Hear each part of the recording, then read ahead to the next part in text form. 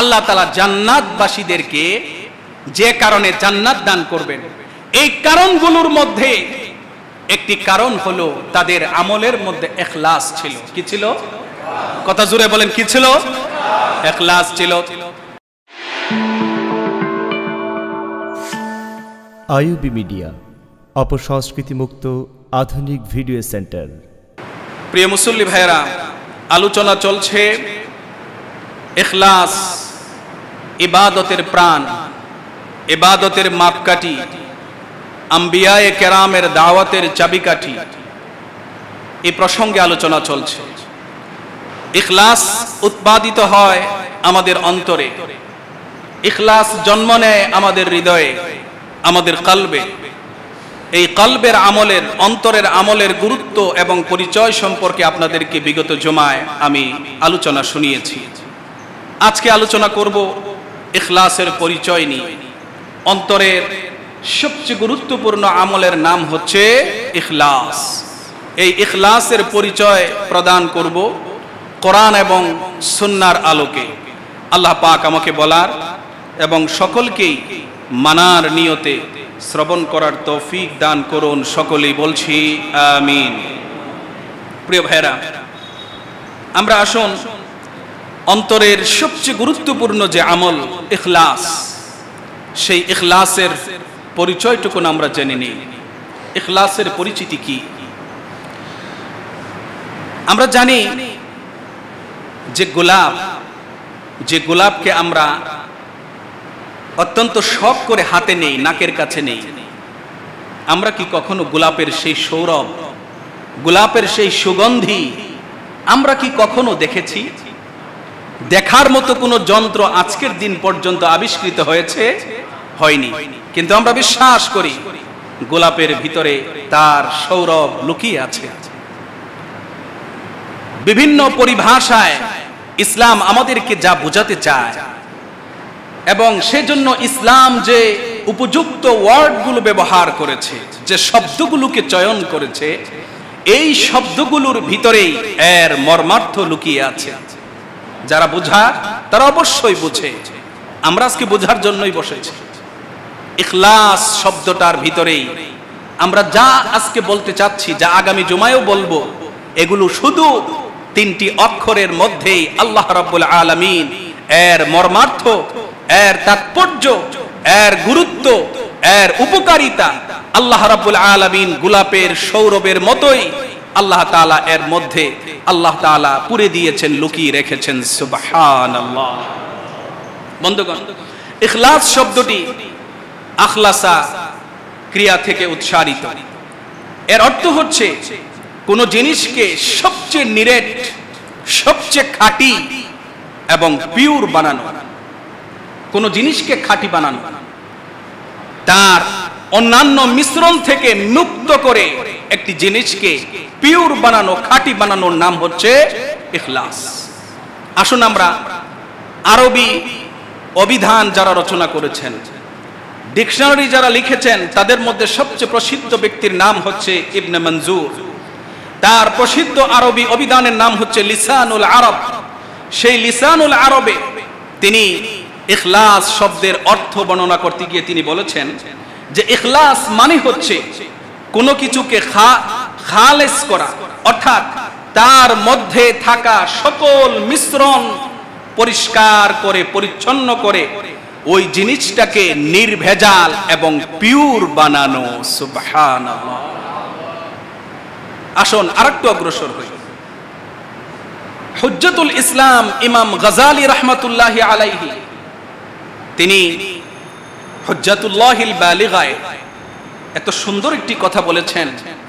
ইখলাসের পরিচয় দিতে গিয়ে তিনি বলেছেন যে ইখলাস মানে হচ্ছে আন ইখলিসা কলবাহু লিল্লাহি ফালা ইয়াবকা ফীহি শিরকুন লিগাইরিল্লাহ, অর্থাৎ অন্তরটাকে আল্লাহ রাব্বুল আলামিনের জন্য পিওর বানানো, অন্তরটাকে আল্লাহ রাব্বুল আলামিনের জন্য পরিশুদ্ধ করা, যাতে সেই অন্তরের মধ্যে আল্লাহ রাব্বুল আলামিন ছাড়া অন্য কারো কোনো অংশীদারিত্ব না থাকে। অর্থাৎ ফায়াকুনুল্লাহু মাহবুবা কলবিহি ওয়া মাকসুদা কলবিহি ফাকাত, অর্থাৎ অন্তরকে যখন শুধু আল্লাহ রাব্বুল আলামিনের জন্য পরিশুদ্ধ করা হবে, তখন আল্লাহ রাব্বুল আলামিন সেই অন্তরের পরম প্রিয় হয়ে যাবেন এবং আল্লাহ রাব্বুল আলামিন সেই অন্তরের পরম চাওয়া এবং পাওয়া হয়ে যাবেন। আর এমন যার এমন অবস্থা হবে তার অন্তরের মধ্যে শুধু আল্লাহ রাব্বুল আলামিন বিরাজমান, এমন যার অবস্থা হবে ওই ব্যক্তির জন্য দুনিয়াটা হয়ে যাবে একটি কারাগার। দুনিয়াটা হবে তার জন্য কারাগার। কারাগারের ভিতরে কয়েদিরা যেমন ছটফট করে, আপনজনের সাথে মিলিত হওয়ার জন্য যেমন আকুতি করে, মিনতি করে, ঠিক তেমনি ভাবে একজন বান্দার অন্তরে যখন শুধু আল্লাহ বিরাজমান থাকবে, তার অন্তরের চাওয়া পাওয়া হবে শুধু পরম প্রিয় আল্লাহ। তখন এই দুনিয়া থেকে বের হয়ে যাওয়ার জন্য তার অন্তরাত্মা শুধু ছটফট করতে থাকবে।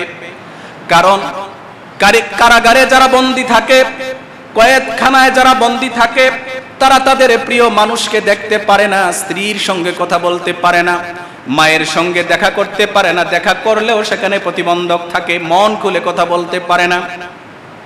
এই জন্য এই দুনিয়ার জীবন যেহেতু তার জন্য একটা প্রতিবন্ধক, ওই প্রতিবন্ধককে পেরিয়ে, প্রতিবন্ধককে অতিক্রম করে ওই বান্দা তার পরম প্রিয়, পরম পাওয়া, পরম চাওয়া রব্বুল আলামিনের সঙ্গে মিলিত হতে চায়। সুবহানাল্লাহ, এটাই হচ্ছে ইখলাসের অর্থ। বন্ধুগণ, আর একটু অগ্রসর হয়ে আমরা ইমাম আল ফায়রুজাবাদী, তিনিও একটি আরবি ডিকশনারি লিখেছেন।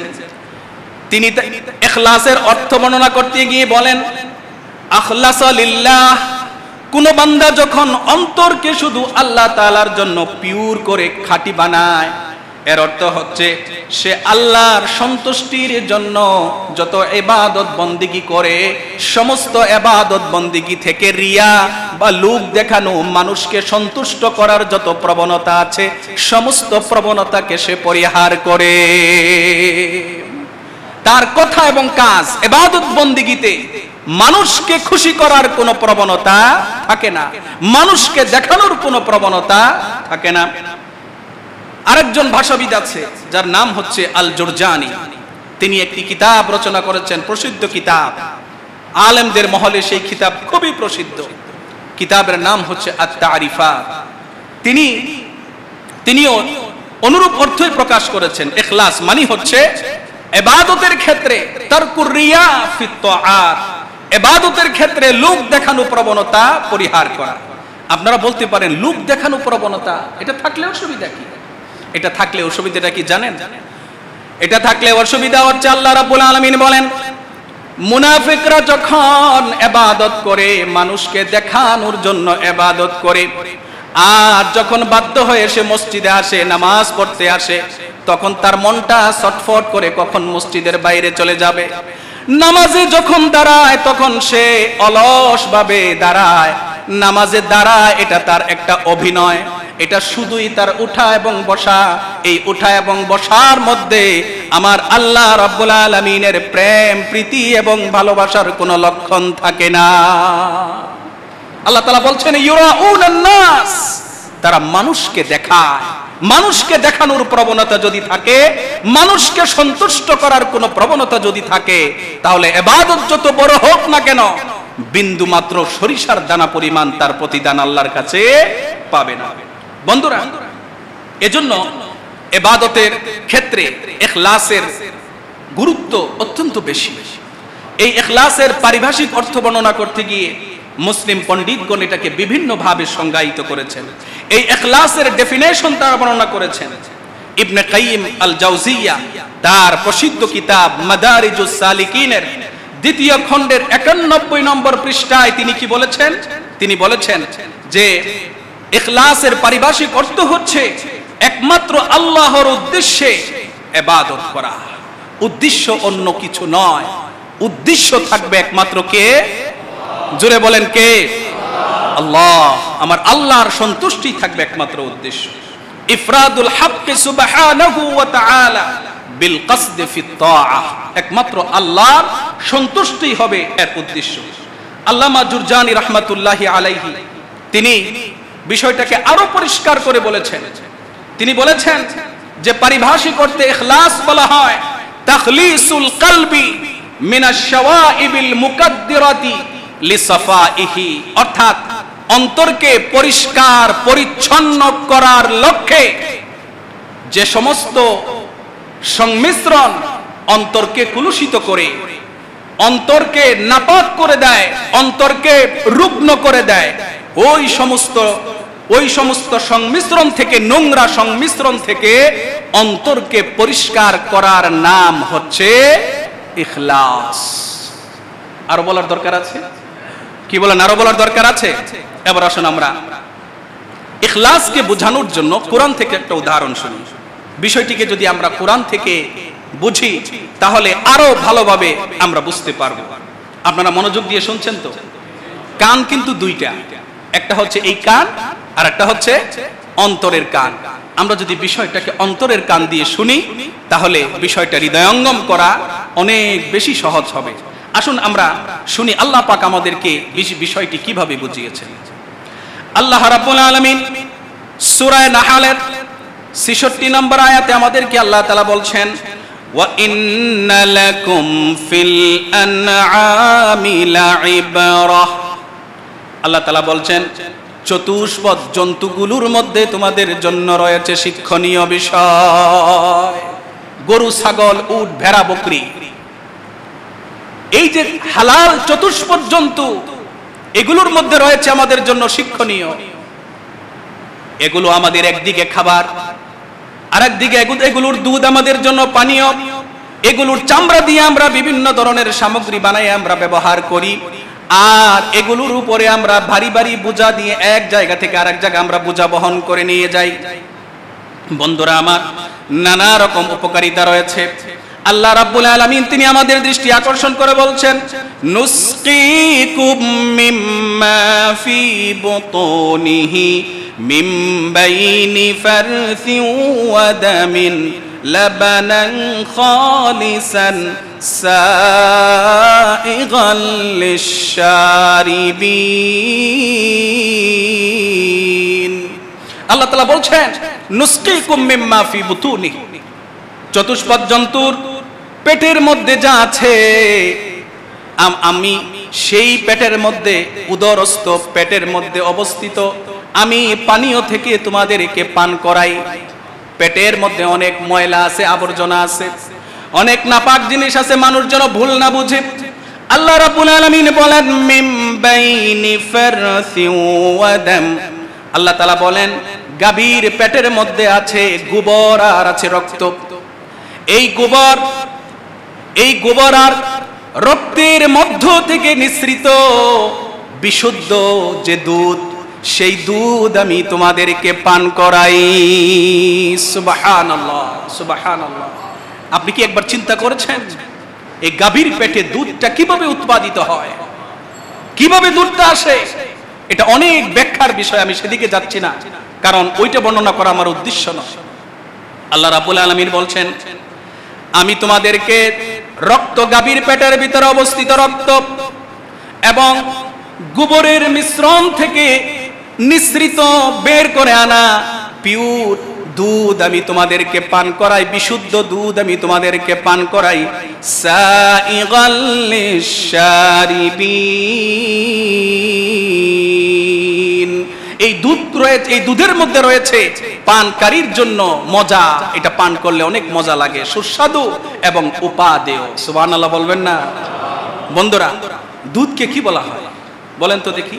দুধকে কি বলা হয়? দুধকে খাবার বলা হয়। দুধকে বলা হয় যে মিল্ক ইজ আইডিয়াল ফুড, দুধ হচ্ছে একটি আদর্শ খাবার। কেন বলা হয়? কেন বলা হয়? দুধ আল্লাহ পাকের নিয়ামত রাজির মধ্যে অন্যতম একটি নিয়ামতের নাম হচ্ছে দুধ। এই দুধ মূলত কয়েকটা পদার্থের সংমিশ্রণে গাভীর পেটে জন্ম নেয়। এর মধ্যে রয়েছে, দুধের মধ্যে রয়েছে শর্করা, দুধের মধ্যে আছে স্নেহ পদার্থ, দুধের মধ্যে আছে চর্বি, দুধের মধ্যে আছে ভিটামিন, দুধের মধ্যে আছে খনিজ লবণ এবং দুধের মধ্যে আছে পানি। এগুলোর সংমিশ্রণ দিয়ে আল্লাহ রাব্বুল আলামিন গাভীর পেটে আমাদের জন্য সুস্বাদু দুধ তৈরি করেন। সুবহানাল্লাহ, সুবহানাল্লাহ। বন্ধুরা, এই দুধকে বলা হয় যে এটা হচ্ছে আদর্শ খাবার। কারণ খাবারের যত খাদ্যমান আছে, খাবারের যত খাদ্য উপাদান আছে, সব খাদ্য উপাদান আল্লাহ রাব্বুল আলামিন দুধের মধ্যে রেখে দিয়েছেন। সুবহানাল্লাহ। বন্ধুরা, গরুর গোশত খাওয়ার জন্য ইসলামে এতটা উৎসাহিত করা হয় নাই, জায়েজ করা হয়েছে, হালাল করা হয়েছে, কিন্তু আমরা গরুর গোশত পাইলে সব ভুলে যাই। এমন খাওয়া খাই, জনমের খাওয়া, যে আমি কি সুস্থ না অসুস্থ তা আমরা ভুলে যাই। বন্ধুগণ, আমার নবী আজ থেকে প্রায় 1400 বছর আগে তিনি আমাদেরকে দুধ পান করার জন্য, গাভীর দুধ পান করার জন্য উৎসাহিত করে গিয়েছেন।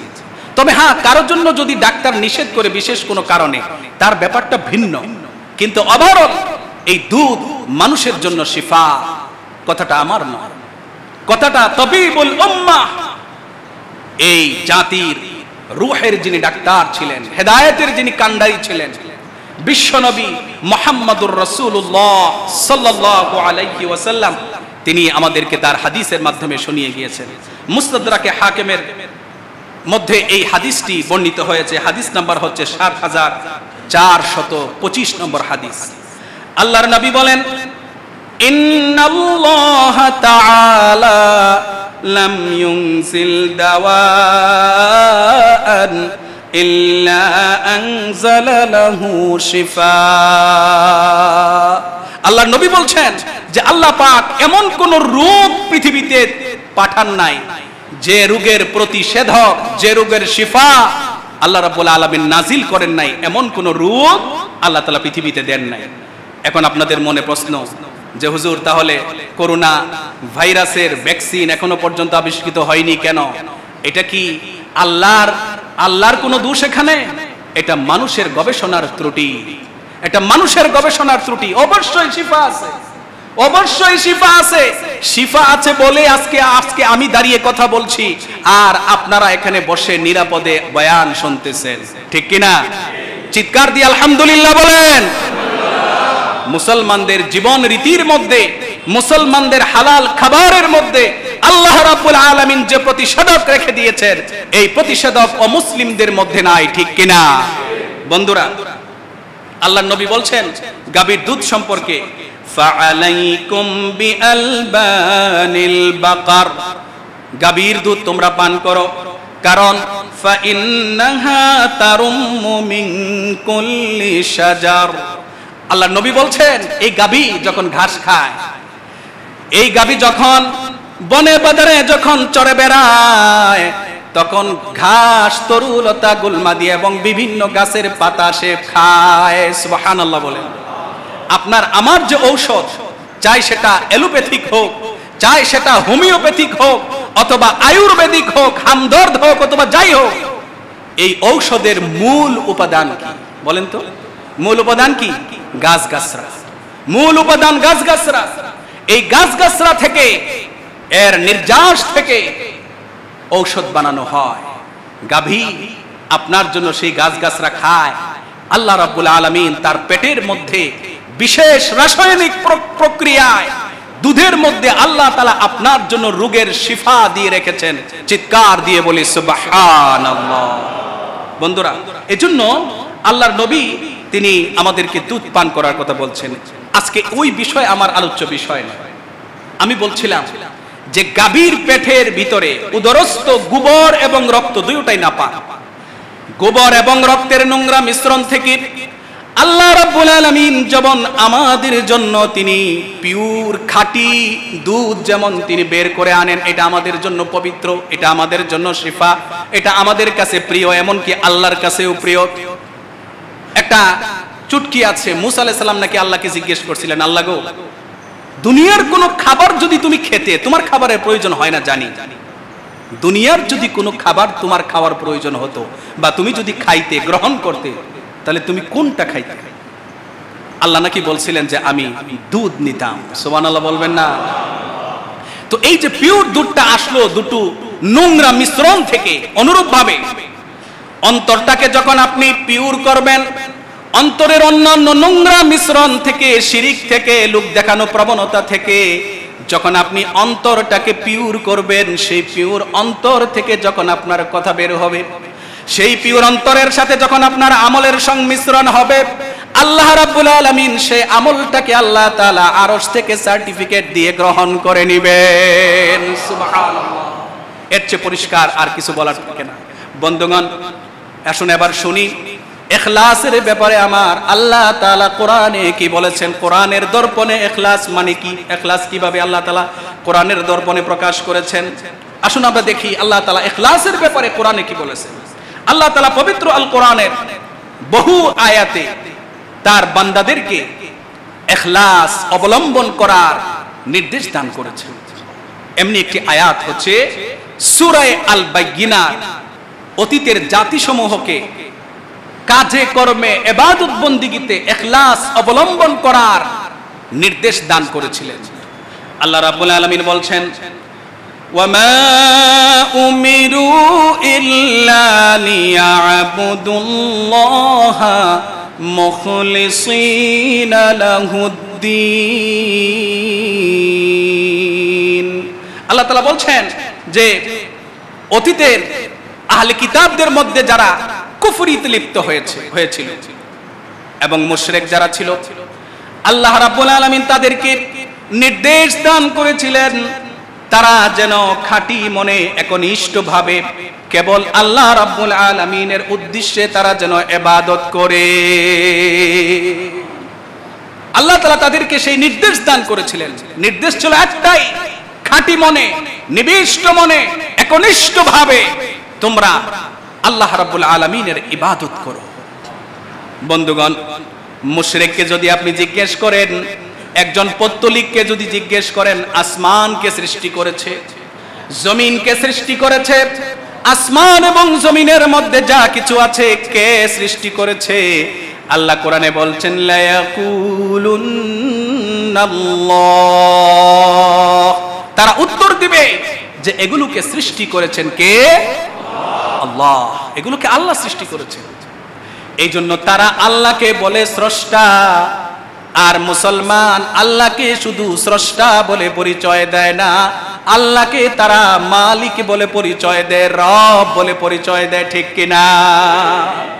এজন্য যারা আল্লাহ নামের পরিবর্তে বই পুস্তকে স্রষ্টা লেখার প্রবণতা দেখায়, তাদের অন্তর ভালো না, তাদের অন্তর শিরিকে লিপ্ত এবং তাদের অন্তরের মধ্যে রয়েছে শয়তানি কুমন্ত্রণা, ঠিক কিনা? বন্ধুগণ, আল্লাহ তাআলা বলছেন যে আমি তাদেরকে শুধুমাত্র আমার জন্য ইবাদত করার আমি নির্দেশ দান করেছিলাম।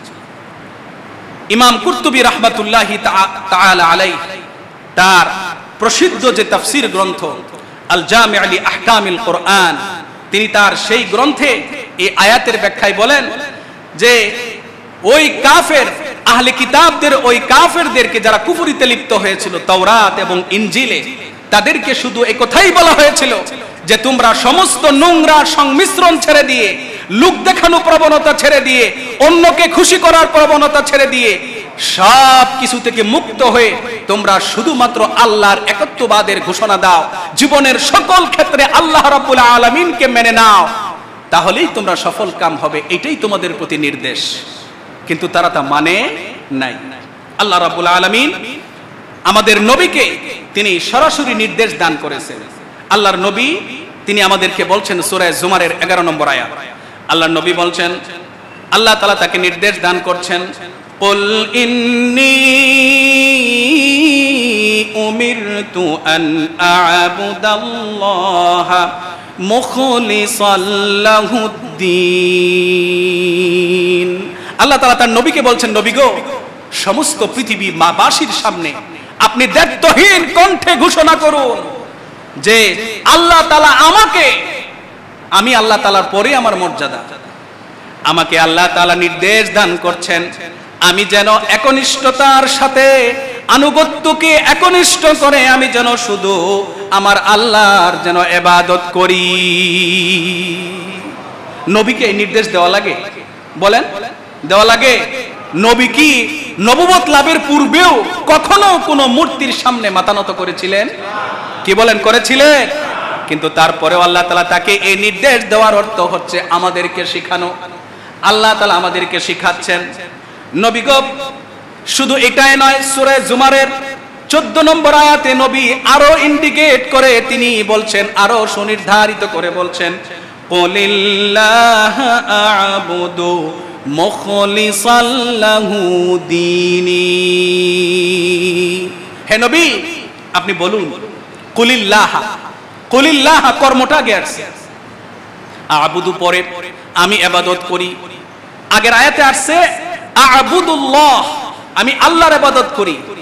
এখানে আরো নির্ধারিত করা হয়েছে, আরো ইন্ডিকেট করা হয়েছে, ও নবী আপনি বলুন আমার আনুগত্যকে একনিষ্ঠ করে, আমার আনুগত্যকে পিওর করে আমি আল্লাহরই শুধু ইবাদত করি, আমার ইবাদতের মধ্যে অন্য কোনো মিশ্রণ থাকে না। থাকবে? থাকতে পারে? থাকবে? এখন আছে, ভবিষ্যতে থাকবে? থাকতে পারে না।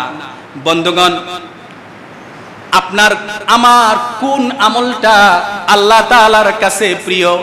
কোন আমলটা, কোন ধরনের আমল আমার আল্লাহর কাছে প্রিয়? আমার আল্লাহ তাআলা কোন ধরনের আমলটাকে পছন্দ করেন? কোন ধরনের আমলের মধ্যে ইখলাস আছে? আসুন আমরা কোরআন থেকে জেনে নেই।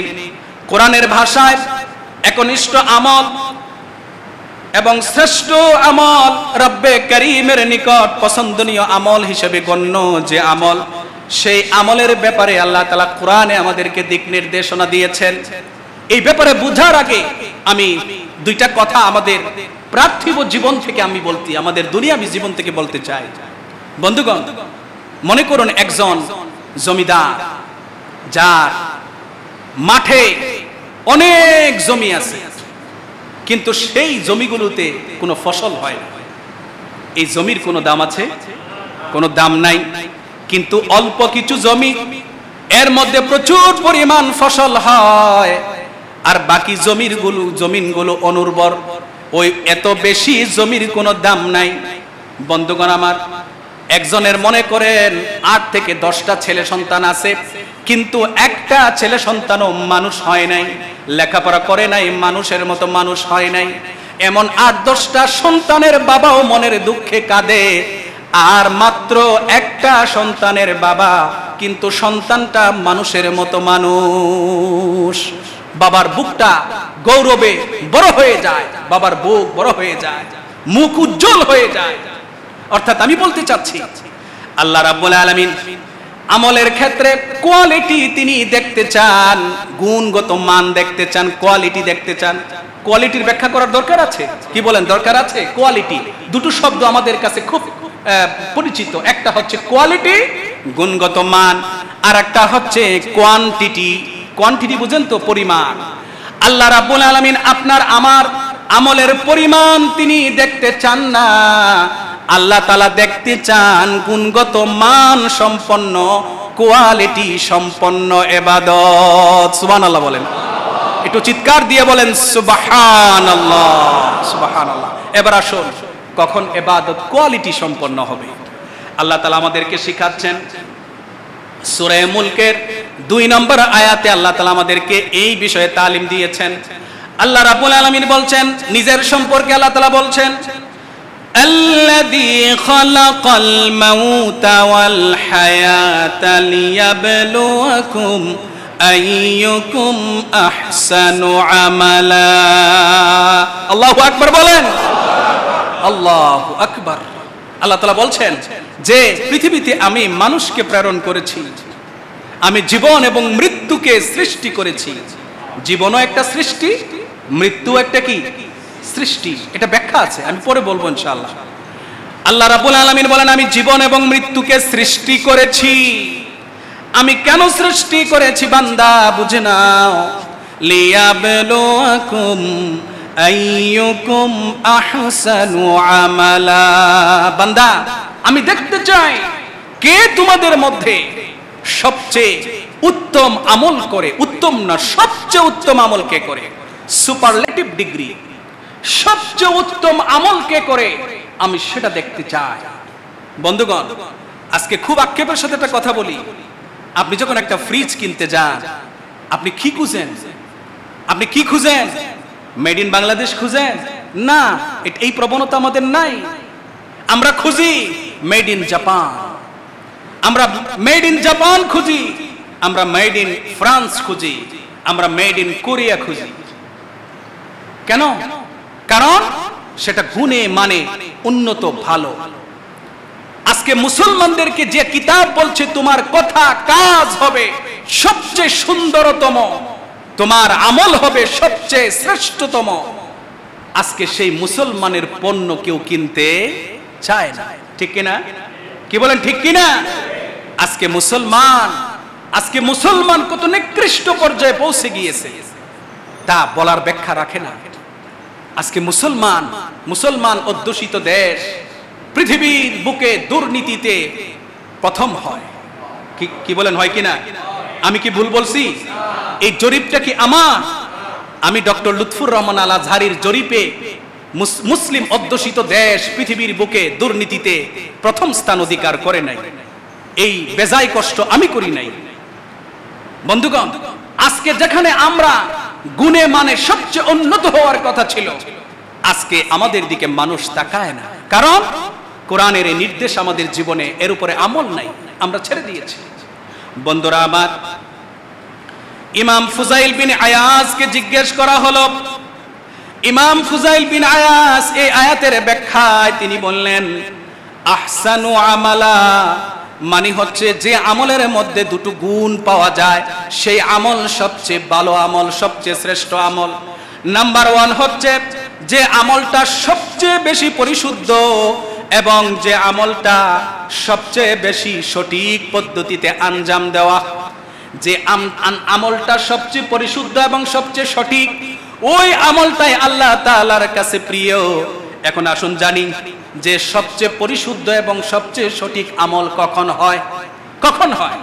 ইমাম ফুজাইলকে জিজ্ঞেস করা হলো, হে আবু আলী, আপনি বলুন তো সবচেয়ে পরিশুদ্ধ এবং সবচেয়ে সঠিক আমল কখন সম্পাদিত হয়, কিভাবে হয়? তখন তিনি বললেন, আন্নাল আমালা ইযা কানা খালিসান ওয়া লাম ইয়াকুন সাওয়াবান লাম তুকবাল।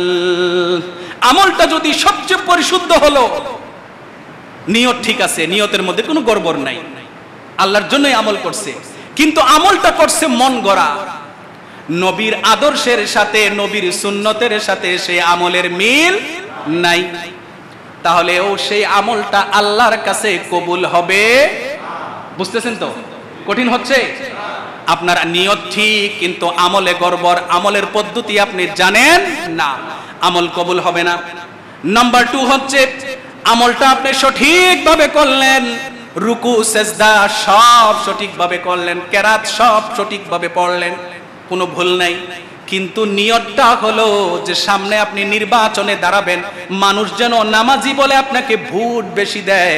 আপনার ইবাদত লম্বা, কেরাত যত লম্বা হোক, কেরাত যত লম্বা হোক, সেজদা যত লম্বা হোক, রুকু যত লম্বা হোক, আল্লাহ তাআলার কাছে আপনার সেই নামাজ কবুল হবে?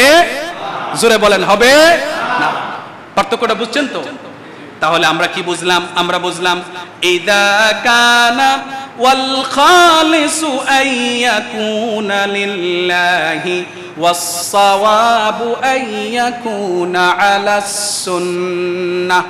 আমলের মধ্যে যখন দুটো জিনিসের সমন্বয় হবে, এই পজিটিভ এবং নেগেটিভ যখন একত্রিত হয়, তখন যেমন বাতি জ্বলে, আমলের মধ্যেও যখন দুটো জিনিস একত্রিত হবে, আমলের মধ্যে যখন আল্লাহ তাআলার সন্তুষ্টি কামনার ভাব থাকবে, লক্ষণ থাকবে, আর আমলটা যখন বিশ্ব নবীর বাতলে দেওয়া সুন্নত অনুযায়ী হবে, তখন সেই আমলটা আল্লাহ তাআলা কবুল করে নিবেন। কোরআনের ভাষা অনুযায়ী সূরা মুলকের 2 নম্বর আয়াতের আহসানু আমালা, এই কথার ব্যাখ্যা এটাই, আমলটা যখন বিশুদ্ধ হবে এবং সুন্নত অনুযায়ী হবে, তখন সেই আমলটা কবুল হবে। কবুল করবেন কে? জোরে বলেন কে? বন্ধুরা, অনেকেই বলে হুজুর মানা আগে জানা পরে, কথা কি ঠিক? আপনারা কি আমার সাথে একমত? নলেজ আগে না মানা আগে? কোনটা আগে? নলেজ, জানা আগে, মানা পরে। আল্লাহ রাব্বুল আলামিন এই জন্যই একজন আলেমের নিদ্রা একজন জাহিল আবেদের সারা রাত ইবাদতের সমান। আল্লাহর নবী তিনি আমাদেরকে বলছেন, ফাদলুল আলিমি আলাল আবিদি কাফাদলিল কমারি লাইলাতাল বদরি আলা সাইরিল কাওয়াকিব। ফাদলুল আলিমি আলাল আবিদ, একজন আলেমের মর্যাদা একজন মূর্খ আবেদের উপরে কেমন কেমন? আল্লাহ নবী বলছেন, উদাহরণ থেকে বুঝো। পূর্ণিমার রাতে পূর্ণিমার চাঁদ যেমন, পূর্ণিমার রাতে পূর্ণিমার চাঁদের মর্যাদা যেমন অন্যান্য তারকারাজির উপরে, ঠিক তেমনি ভাবে সৃষ্টি রাজির মধ্যে একজন আলেমের মর্যাদা তেমনি রূপে। সুবহানাল্লাহ, সুবহানাল্লাহ। এজন্য আলেমের মর্যাদা অনেক বেশি। অনেক সময় আমরা মনে কষ্ট পাই যখন অনেকেই বলে, হুজুর আমিও তো জানি, আমরাও তো জানি। আপনি এটা কি বললেন? আপনি এটা কি বললেন? প্রশ্নটা করে কিন্তু জানার জন্য নয়, বিনয়ের সাথে নয়, অহংকার করে প্রশ্ন করে, ভাই আপনি কি জানেন? সেটা তো আমি জানি, সেটা তো আমি জানি, অন্তত এতটুকু জানার মতো আমার বুঝ হয়েছে। আপনি চ্যালেঞ্জ করেন একজন এমবিবিএস ডাক্তারকে, আপনি রোগী যদি বলেন কি ওষুধটা দিলেন সেটা তো আমি জানি, এটা একটা বোকামি হবে না? কি বলেন, বোকামি হবে কিনা? অনুরূপ ভাবে কোন আলেমকে যদি কোনো জাহেল চ্যালেঞ্জ করে, হোক না সে দুনিয়ার লাইনে অন্য লাইনে যত বড় সে পণ্ডিত হোক না কেন, কুরআন সম্পর্কে যদি তার কোনো জ্ঞান না থাকে, হাদিস সম্পর্কে তার যদি কোনো জ্ঞান না থাকে, তাহলে সে এই জগতে একজন মূর্খ, সে একজন অন্ধকারে বসবাস করছে, ঠিক কিনা? এই জন্য আল্লাহ তাআলা তার নবীর মাধ্যমে তিনি আমাদেরকে আলেমের মর্যাদা সম্পর্কে জানিয়ে দিয়েছেন। বন্ধুরা আমার কথা শেষ করছি। আল্লাহ তাআলা জান্নাতবাসীদেরকে, এদিকে তাকান আপনারা, আল্লাহ তাআলা জান্নাতবাসীদেরকে যে কারণে জান্নাত দান করবেন, এই কারণগুলোর মধ্যে একটি কারণ হলো তাদের আমলের মধ্যে ইখলাস ছিল। কি ছিল? কথা জোরে বলেন, কি ছিল? ইখলাস ছিল। জান্নাতবাসীদেরকে আল্লাহ তাআলা আবরার যারা জান্নাতবাসী যারা, তাদের বর্ণনা করতে গিয়ে সূরা দাহরের মধ্যে আল্লাহ তাআলা 9 নম্বর আয়াতে বলতেছেন, জান্নাতবাসীদের একটি গুণ হচ্ছে তারা যখন দুনিয়াতে মানুষকে যখন খানা খাওয়াইতো, মানুষকে খানা আপনারা খাওয়ান তো? খাওয়ান? মনে হয় না। খাওয়ান তো আপনারা? খানা খাওয়াবেন, মানুষকে দাওয়াত করবেন, খানা খাওয়াবেন। খানা খাওয়ানোর জন্য বিরাট আয়োজনের প্রয়োজন নাই। এটা ইসলামিক কালচারের অন্যতম একটি কালচার, মানুষকে খাওয়ানো। আল্লাহ রাব্বুল আলামিন আবরার যারা জান্নাতবাসী যারা, তাদের গুণাগুণ বর্ণনা করতে গিয়ে বলতেছেন, দুনিয়াতে তারা যখন মানুষকে খানা খাওয়াতো, কেন খাওয়াতো? আল্লাহ বলছেন, ইন্নামা নুতইমুকুম লিওয়াজহিল্লাহ লা নুরিদু মিনকুম জাযাআন ওয়ালা শুকুরা। তারা দুনিয়াতে যখন মানুষকে খানা খাওয়াইতো, তখন তারা খানা খাওয়াইতো মানুষকে দানবীর খেতাব লাভ পাওয়ার জন্য নয়, উনি খুব ভালো মানুষ এই খেতাব লাভ করার জন্য নয়, তারা মানুষকে খানা খাওয়াইতো আল্লাহর সন্তুষ্টির জন্য। কার সন্তুষ্টির জন্য? আল্লাহর সন্তুষ্টির জন্য। এবং তারা এও বলতো, তোমাদেরকে খানা খাওয়াচ্ছি, বাইরে গিয়ে আমার প্রশংসা করবা, আমার নাম নিবা, এই জন্য না। লা নুরিদু মিনকুম জাযাআন ওয়ালা শুকুরা, এর বিনিময়ে আমি তোমাদের কাছ থেকে কোনো প্রতিদান চাই না এবং তোমাদের কাছ থেকে থ্যাঙ্কস এটাও চাই না। আমাকে ধন্যবাদ দিবে, আমার শুকরিয়া জ্ঞাপন করবে, কৃতজ্ঞতা জ্ঞাপন করবে, আমি এটাও চাই না। এই কাজ যারা দুনিয়াতে করত, অন্যান্য কাজের পাশাপাশি আল্লাহ তাদেরকে জান্নাত দান করবেন। আল্লাহ তাআলা তাদের কথা এখানে বলেছেন। আমি এর সামনের দিকে অগ্রসর হচ্ছি না, আগামী জুমায়ও এই পর্ব ইনশাআল্লাহ চলমান থাকবে। আল্লাহ তাআলা প্রতিটি কথায়, কাজে, ইবাদত, বন্দেগীতে ইখলাস অবলম্বন করার, আল্লাহকে সন্তুষ্ট করার মানসিকতা আমাদের অন্তরে পয়দা করার তৌফিক এনায়েত করুন। সকলেই একবার চিৎকার দিয়ে বলুন আমিন। ওয়া আখিরু দাওয়ানা।